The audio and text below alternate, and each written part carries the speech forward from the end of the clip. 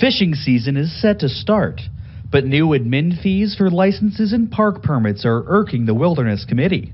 They're calling it a transaction fee, but the reality is that they're just upping the price on this. There was already a transaction fee built into the prices that people were paying for this, and this is a gouge. The new system charges $4.50 more. That means a fishing license will now cost $23.70, while a provincial park day pass will cost $9.50. That worries Eric Rader.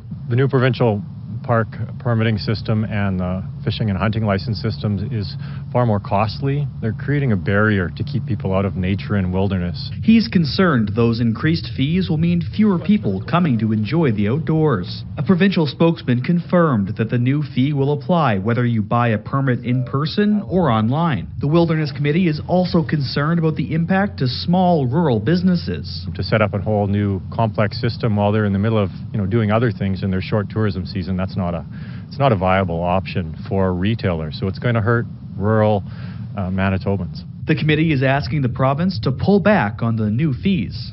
Eric Pindera, Global News.